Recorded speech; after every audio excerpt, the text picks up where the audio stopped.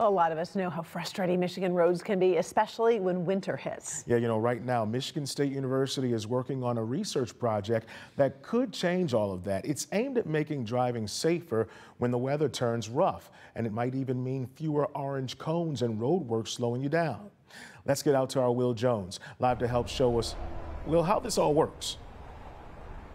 Imagine, Demond and Karen, we just had a winter storm and this sidewalk is covered with ice. What if the sidewalk can melt the ice on its own? No salt, no shoveling. That would be a game changer, right? Michiganders' top complaint, our road conditions. Michigan State researchers are working on a solution, and this is where it's happening. 4 concrete slabs on MSU's campus. These slabs were put in last month. This is the future of our pavement, right? This concrete can heal itself, heat up, and bend without breaking. We have tried it in our lab, controlled area, and we see that we are able to melt the snow as effective as some of the de-icing salt. So how does it exactly work, and where does the heat come from? The heat could be from the sun, could be from the higher temperature outside. Let's say today you have 45 degrees, and then they will absorb heat, store it. So basically, the heat is from the environment. It's free. So each of these has a slightly different mix design. So we want to collect different information and try to figure out what is the most optimal mix for winter weather. Early tests show it can fix cracks thinner than human hair and hold up to 2,000 pounds, about half a car's weight, without cracking. My passion is how can we create a concrete that has a metallic performance, but also concrete without using steel.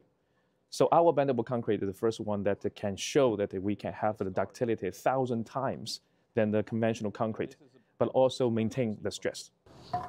Wires connected to each slab here monitor how well they hold up and how effective they are at melting ice and snow. Self-heating concrete could reduce damage from freeze-thaw cycles and cut down on snow plowing and salt use. We can improve the safety of the roads, for sure, that we have less snow, we have less maintenance. MSU Assistant Professor Bill Jean says this technology costs more than standard concrete right now.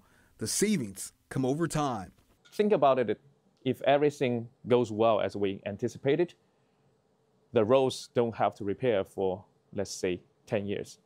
Compared to a roads, normally you repairs every year or every 6 months or every 2 years.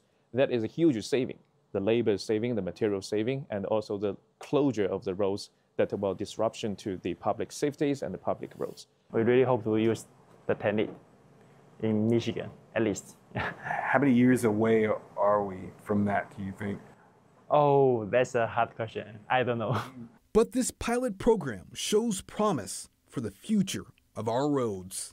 We really hope to see everything that can work as same as expected in the lab.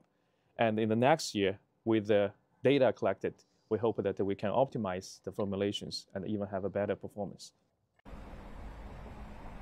We will see how the 4 slabs of concrete hold up over the next several months of snow. We will check back in with researchers to see what they learned and find out what's next.